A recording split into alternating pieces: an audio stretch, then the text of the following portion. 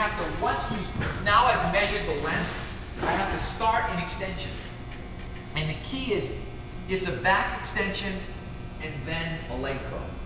And it has to be both of those motions in two pieces.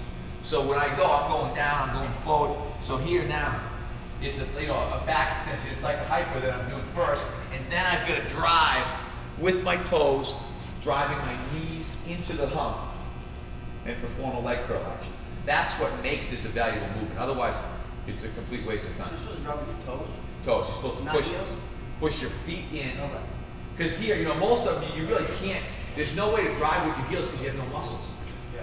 So when you think about glute ham gastroc, that's why someone who does it right, sometimes people get calf cramps too, because they've never used their toes before. So you're pushing, because the cool thing about this is that you're supposed to be getting a similar posterior chain recruitment that you get in running, which is your toe on the ground, pushing down into the ground, and then recruiting your hamstrings.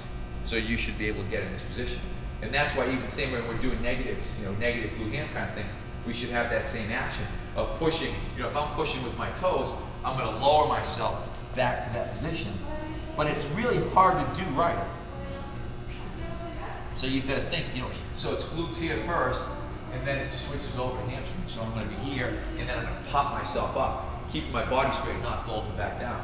And I'm starting to cramp because doing them slow like that. If you only go out to your body just in a straight line, you're pretty much all hamstrings. Right, and you lose. The whole idea here is that you can get three muscles incorporated in one movement.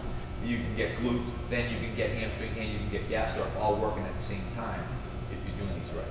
So. And you want to come up all the way? Yeah, you want to come here. Yep, you want to be here. Yep, because again, when you're lowering, because here's what's going to create the hamstring stress as I lower back down. The big value in this exercise, really, or one of the big values, is in the eccentric hamstring stress. You get a really good, and that's why we'll do kind of those partner negative ones, because it's a really great eccentric. And if you think the function of your hamstring in sprinting is eccentric during the swing phase, it's concentric during the stance phase. So your hamstring keeps your leg from extending. So if you're thinking, if I'm here, if I go to run through, the action of my hamstring is actually to slow my shin down so I don't end up way up here. And make the plant back underneath, so it's going to work. A big portion of what it's supposed to do is eccentric. So that's the, that's the value to it. But you don't break the hips until you're straight. Until you're right. straight, break the hips. And you'll see if you try it. Like I said, that was just a couple reps for me. It's really hard. You need to do a little more. You need to do a little more posterior chain work. But, is this harder than the body curl? I think this is harder than the body curl. Probably pretty close, so I'm not very good at either one. You like these though? I really like this. Well, I like them because they're easy and cheap, and now, instead of having your regular hand machine is out here, it takes up twice the space. And the reality is I can have 4 of these, like this, sitting over in the corner, and when I'm ready to do glute hams, I can whip them out and use them. So instead of having 4 machines that sit there for 9 weeks at a time and never get touched, then okay, we're going to do glute hams, we need to use them. Then we're done with them. Well, you can't take them like this and pile them up, or you can't take them. These things are cool because all of a sudden I can take this and I can use it for my hip lifts and my bridging stuff. There's a lot of this. I can get much more bang for my buck out of this than I can out of a glute ham machine. Hey, Mike. Yeah. Quick question. No, absolutely not. So if you're doing this, you're pushing your toes in the ground, isn't that a lot of stress on the hamstring from your plantar flex? Doesn't that turn your glutes off? But if you think, when you push, there's no question that you're pushing against the ground with your, I don't think you necessarily want to get to here, but you're clearly going to push. But aren't you trying to dorsiflex when you push the ball of your foot when you run? But I think you're trying to dorsiflex to be in position to strike, but once you strike, you're going to use your calf.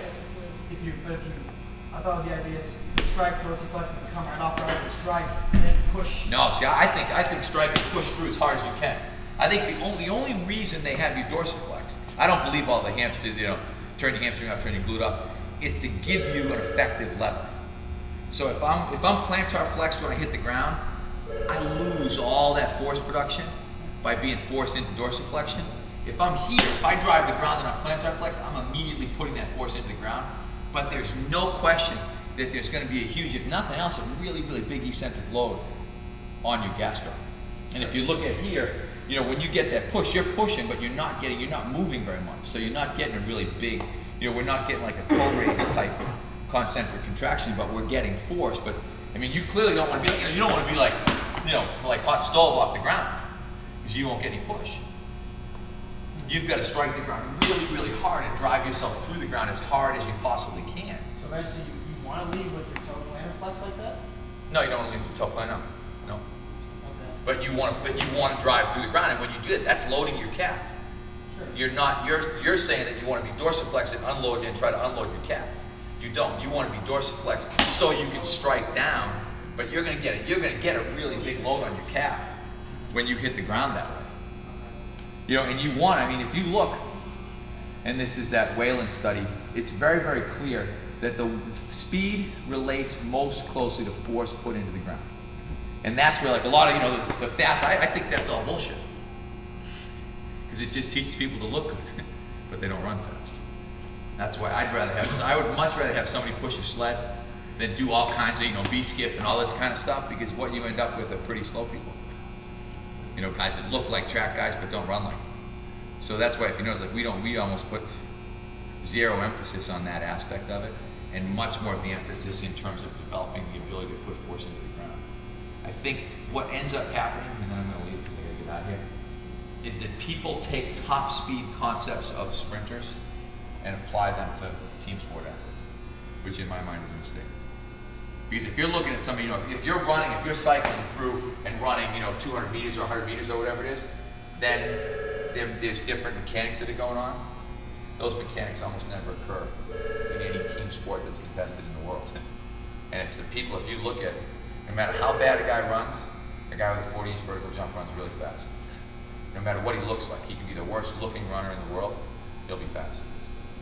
So, and that's somebody who can put force into the ground. And yes, you want to be able to set the piston to hit the ground, but you don't really want to be, you know, it's not, ideally in a perfect world, you minimize time on the ground while you maximize force into the ground. But that's a really efficient person. You've got to get somebody who can put force into the ground first before you worry about getting force out of the ground. You know what I mean? Like off ground, you know, minimizing that time factor.